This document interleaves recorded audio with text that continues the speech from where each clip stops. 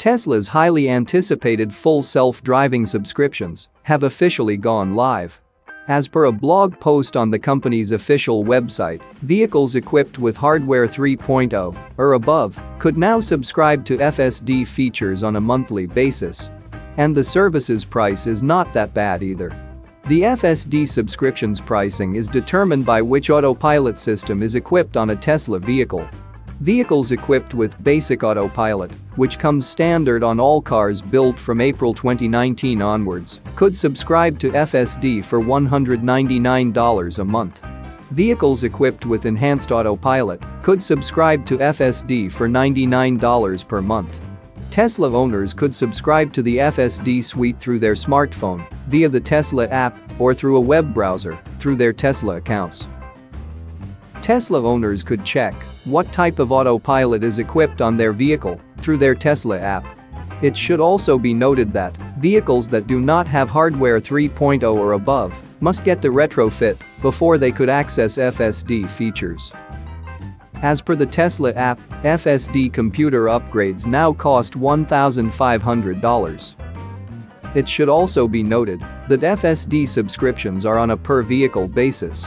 Owners with multiple Teslas could select and activate FSD subscriptions to their selected vehicle through the Tesla app or through their Tesla account.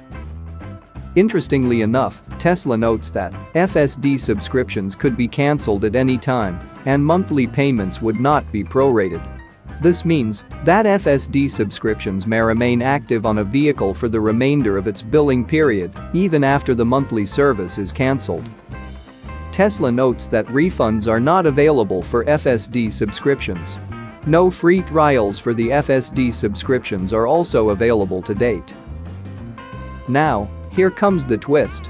Along with the FSD package, Tesla is offering a $1,500 hardware upgrade for early owners who have old hardware that is not capable of full self-driving tasks.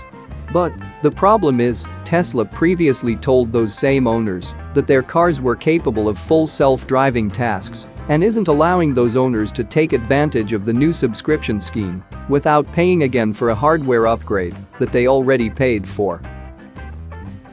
All Teslas currently come with basic autopilot, a slate of driver assist and safety features. These include automatic lane keeping, traffic-aware cruise control, and other standard safety features, like emergency brake assist. These can help reduce the stress, particularly of highway driving, and enhance the safety of the vehicle. The full self-driving package takes this further and adds other driver assist features that allow the car to make more decisions on its own. These include navigate on autopilot, auto lane change, auto park, and summon, traffic light and stop sign control. Eventually, this package will offer full autonomy, but the software is not there yet and still requires driver attention at all times. Tesla's full self-driving package can be bought for $10,000 upfront or $199 per month with the new subscription scheme. It has cost less in the past, but as Tesla has rolled out more and more capabilities through software updates, the price has continually increased. Since 2016, Tesla has said that all Tesla cars have full self-driving hardware built in, but the software is what costs the extra money. At press time, Tesla's blog, where they announced this, is still up on their website. In case it goes down, we've screenshotted the contents of the blog for posterity. Owners who bought Tesla vehicles between late 2016 and mid-2019 were sold a bill of goods that was capable of full self-driving, with the hardware included in the vehicle. They were told that no further hardware upgrades would be required. Since that post, Tesla found that their previous computers, designated hardware 2.0 and 2.5, weren't quite up to the task of full self-driving. So they designed their own chip, alternately described as hardware 3.0 or FSD computer, which was more capable. Cars built since mid-2019 have this new hardware included.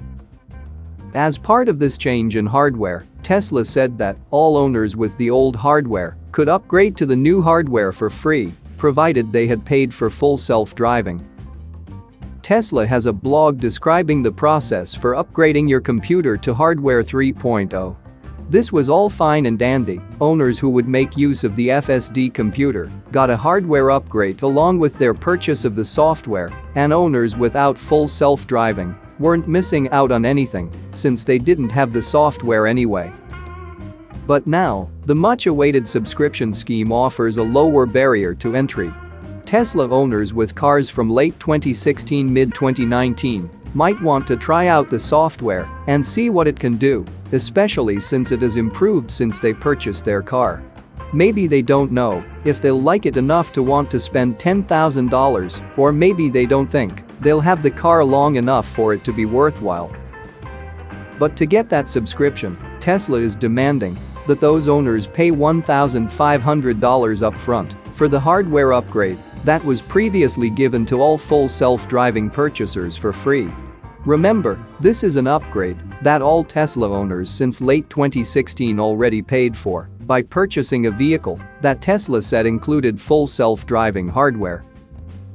As this information has percolated through Tesla forums and by word of mouth, many owners are showing their anger with Tesla over the changes.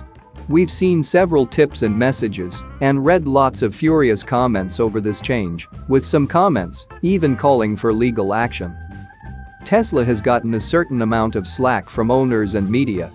The company is a startup in a difficult industry and is trying to change that industry significantly and do a reasonable job of it. However, Tesla was founded in 2003, 18 years ago. It's an enormous company with over 70,000 employees, making more than $10 billion in revenue every quarter, and it's even part of the S&P 500. It's not a startup anymore. It doesn't get to use that excuse when it does stupid stuff like this.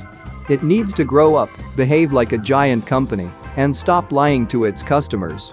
There is a simple solution here: remove the $1,500 charge for hardware that owners already paid for. We hope this change happens swiftly. That's it for now. So what are your thoughts about this? Let us know in the comments. Stay tuned at the Electric Arena for all the latest Tesla and electric vehicle news.